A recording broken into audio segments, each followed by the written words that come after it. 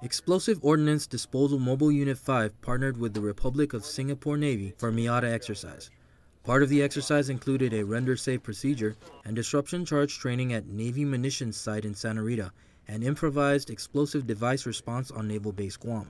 This biannual exercise enhances interoperability between the nations and allows them to share their tactics, techniques, and procedures to prepare for real-life scenarios. It's definitely an awesome experience for me and most of the other younger guys. We've never really had much of a foreign relations or any sort of training like that, so it's cool to definitely work hand in hand with other EOD forces and get out and see what they do and how they do their different operations.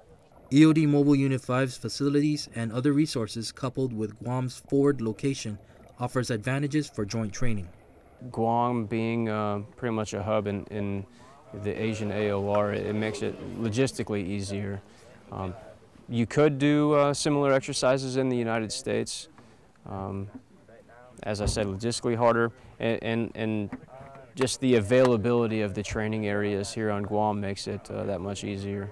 The two EOD teams also trained with the help of U.S. Coast Guard cutter Azateg to secure two simulated potential threats on board the patrol vessel. It's a great opportunity. We're all really, at the end of the day, working towards the same mission, and love having the chance to work with them, share our experience, and be able to share their experience as well, broaden our depth, and then also have some good camaraderie between the services, both Navy and Coast Guard, and then internationally with Singapore. For Joint Military News Network, I'm Jesse Leon Guerrero.